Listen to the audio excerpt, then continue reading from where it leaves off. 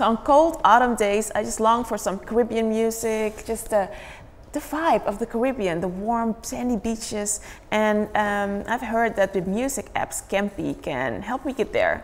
And that is what Roushaira promised me from Curacao. Is that right? That's right, Sasha. All right. So what does the app do and how come it's so popular?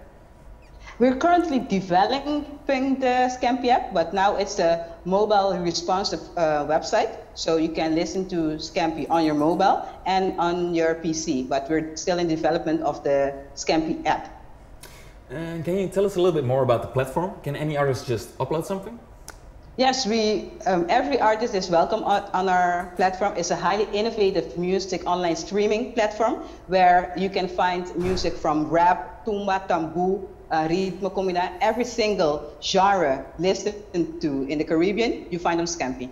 So one of the artists on Skempi is Tony Montana Music, and they've had a big record, a YouTube record, and they've been viewed over 3 million times, I think. Yeah, Did Skempi help them in any way? Now, they were one of the first artists that signed with Skempi, so we would like to think that we contributed to their success. So yeah, we're very proud of that. Roushaira, I've been wondering, are there artists besides Tony Montana that have his or her breakthrough because of Skempi?